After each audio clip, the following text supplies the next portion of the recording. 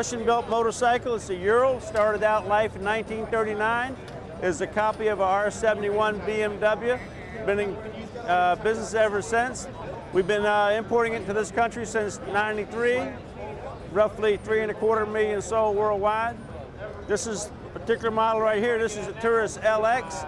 It's got the two-tone paint job, high back leather seat, and upholstery in the sidecar.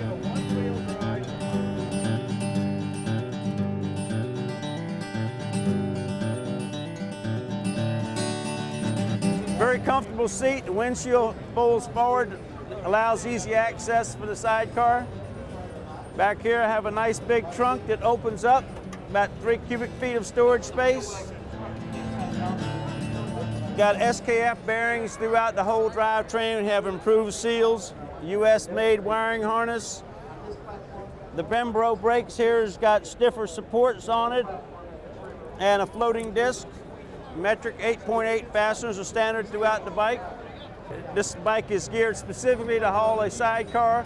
The gearing is specific, and this Ural's leading link is designed to make steering a lot easier for a sidecar. They run between 9 and 11, depends on which model you're looking at.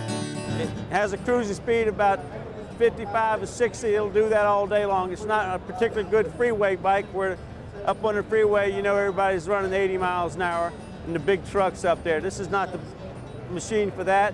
But on your secondary, your state roads where speed limit's 55 and everybody's running that or a little bit better, this bike will hang there all day long. There's nothing quite like it on the market.